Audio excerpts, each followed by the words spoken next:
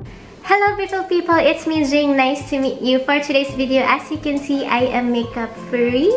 It's because I'm going to do a get ready with me plus skincare routine. So this is actually requested by Miss Jas Gerardo. She requested for a get ready with me. Miss Queenie Cabusas na nag-request ng skincare makeup routine. So I'm just gonna incorporate yung dalawa nilang request sa isang video. So if you guys wanna see how I get ready for my flight, please keep on watching. So let's start na sa aking skincare routine. I'm done na mag-shower. Tapos rin ako mag-facial wash. Hindi ko na pinakita, but I used my COSRX Low pH Good Morning Gel Cleanser, which is this one. I already told you sa aking Watson's Haul kung gaano ko ka-love tong product na to. So let's move on to the next one. For my toner, I'm using Lux Organics Miracle Solutions Toner. This is how it looks like. I'm not gonna do this because obviously fail siya. I'm just gonna put an adequate amount sa cotton pads. Diba? Ayan. Ayan, sabi dito, avoid the eye and mouth area. So, avoid natin siya. Okay. Once it's done, I'm just gonna let it absorb and let it dry. Ayan, it's done. Oh, guys, if you can see this is the bruise that I got sa aking injection. I got sick few days ago and hindi makita ni nurse yung aking vein. Kaya, pusa siya. SKL, share ko lang.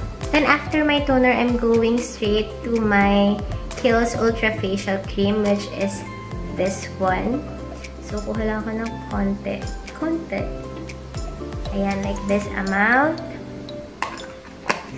And I'm just gonna put it all over my face.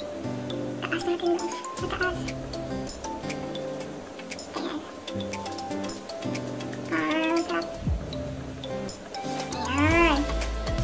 So, basahin natin anong sabi ni Kiehl's Ultra Facial Cream. It's 24-hour daily lightweight hydrating formula for healthy-looking skin with glacial glycoprotein. So, I don't know anything about glacial glycoprotein, but it's true to its claims na 24-hour hydrating formula siya. This is what I use during long flights and mga four-leg skin. So, after this, I usually use the creamy eye treatment ng same brand ng Kiehl's, yung may avocado, but I forgot it at home. So, I'm just gonna put the photo here or here, wherever. And I'm gonna go straight to my SPF, which is my Face Republic Super Screen Sun Gel SPF 50. I'm gonna get a generous amount because this is one of the most important steps ng skincare. So guys, if merong isang product na hindi nyo kakalimutan, like for example, nagmamadali kayo, wala kayong time, and you only have one product na ilalagay, make sure that's your SPF. So, after ng SPF, kukunin ko ng aking Lucas Papaw for prepping my lips. Ako guys, I really have a dry lips. Kaya, kailangan ko ng mga anything moisturizing and mga lip balm. Ayan. So, ayan guys, tapos na tayo mag-prep ng skin. I'm gonna go straight to my makeup. So, I'm gonna get my Laura Mercier Foundation Primer Radiance. This is how it looks like. Kuha lang ko ng konti. Like this amount. First, sige, dagdagan natin konti. And I'm just gonna put it sa area na gusto ko ng glow. Sa area na to. Ayan. Dito rin. Konti siguro dito. Make it go. After that, I'm gonna get my Makeup Forever Base Hydrating Primer, which is this one. I'm gonna put it sa area na dry yung aking skin, like dito. Dito ko lang dito sa aking kamay. So, ano sa naman? Ayan, dito sa area na dry. Sa side ng aking nose. Yung usually naman akong dry skin. Let's go on sa aking base. Hindi na ako nagpa-foundation sa work. I'm using Nature Republic Cover BB, which is this one. And I'm also gonna get my Real Techniques buffing brush. Ayan, so kuha lang tayo ng konti. And then, sinipot randomly, kahit-kahit. Ayan. Get my mirror because I can't see. So, ayun siya.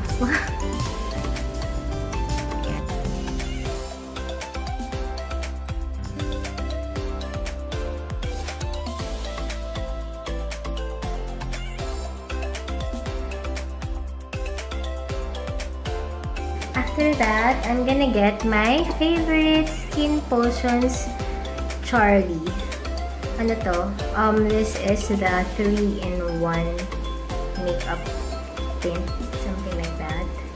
Kukuha ko ng konti sa aking kamay. Like this. And, saan ko ng blush on.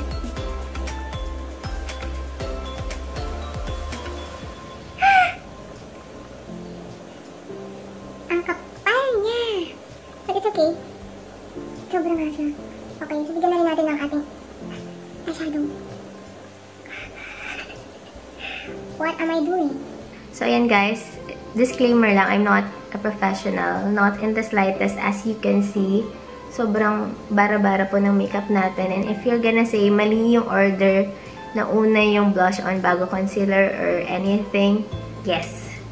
Hindi po ako sunod-sunod mag-makeup. After that, I'm gonna go with my concealer. I'm gonna use BLK Cosmetics in the shade Honey. Kung na-notice nyo guys, medyo iba yung voice ko kasi nga galing ako ng sakit. And until now, medyo may ubuan sipon pa ako. So, ayan, start na tayo sa concealer. Dito, dito, dito. Mga chismis, don't forget. Ito, I have this chismis. I'm gonna get my beauty sponge from Glad King. Ito siya. It's 100 pesos lang sa Divisoria. So, start na natin. I-blend yung ating concealer. Ayan.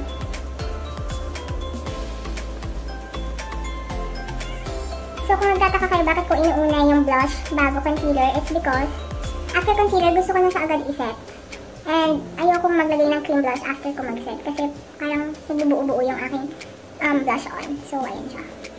Now, na-blend ko na yung aking concealer. Pwede ko na siyang i-set using my Nishido Final Powder in the shade Ivory Glow. So, it's this one. Ayan. Gamit ko yung same na beauty sponge, makeup sponge, or whatever you wanna call it. So, hindi ko na-notice na it stopped recording. So, I'm so sorry if medyo naiba yung position ng camera or naiba yung position ko. Sorry. Sorry. Nag-stop ako nung pinakita ko yung aking final powder Nishido in the shade Ivory Glow. After that, dinas off ko lang yung remaining powder. And next step is my kilay, which is from Etude House Drawing Eyebrow in the shade Dark Brown 01.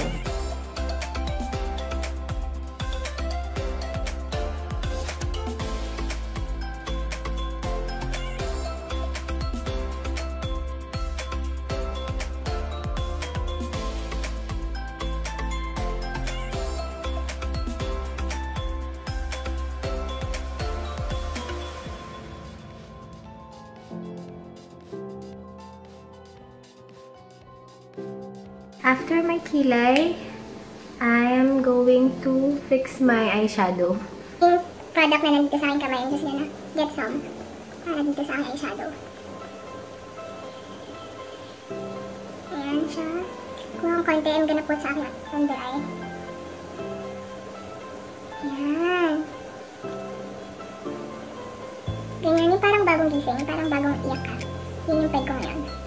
Next step is contour. I get my contour brush and my Anastasia Beverly Hills Contour Kit Light to Medium. this one, I'm gonna get this shade and a bit of this one. Kita nyo? And lagyan natin ang contour. Same sa other side. And sa forehead. Dito sa jaw. Saan pa? Yung sobra, lalagay ko siya sa aking nose. Para sa nose line. And, pag kulang pa, I usually get my contour brush from Real Techniques. And kukunin ko tong brown dito. Para mas intense siya.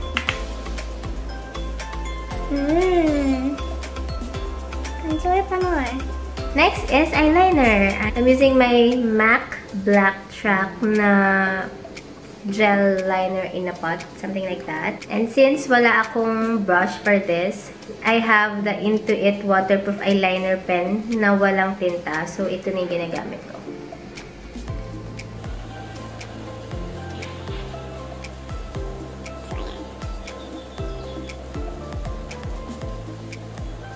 Sa kabila.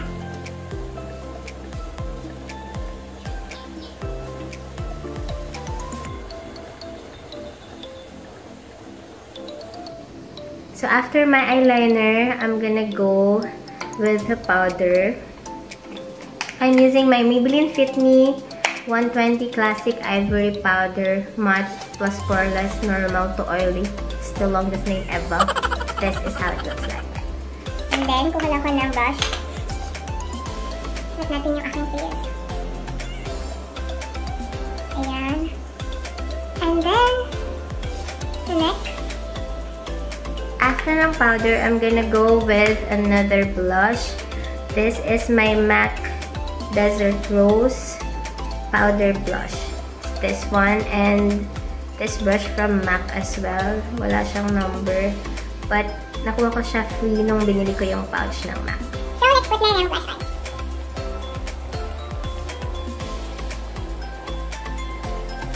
Over the base of the nose as well. Gusto ko magpantay yung blush on ko eh. Blush on. So, done na tayo sa blush on. Next is highlighter. I'm using Becca Shimmering Skin Perfector Pressed in the shade Moonstone. So, let's put some highlighter.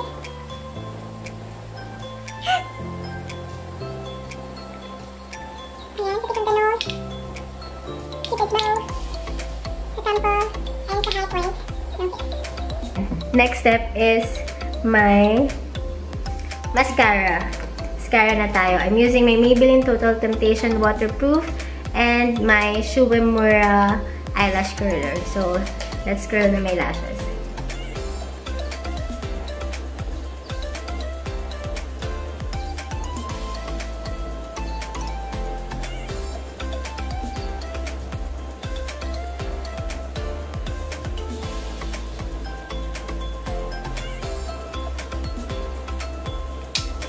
Put na the mascara.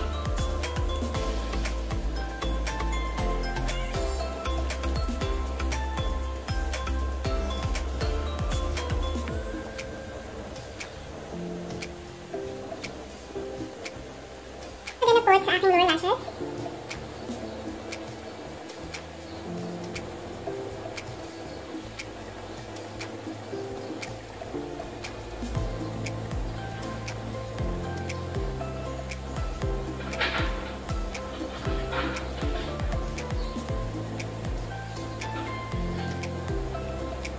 So, sa aming airline, we are required to use a red lipstick and I'm using ODBO brand. Look at it!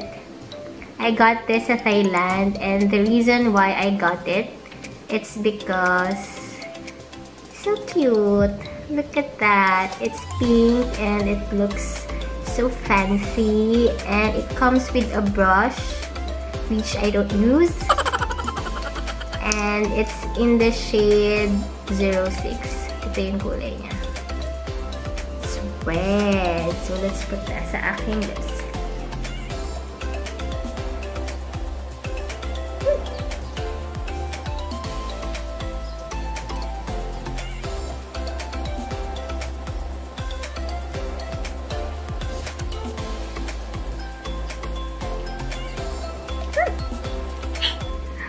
Nahuli ko na ba yung pader?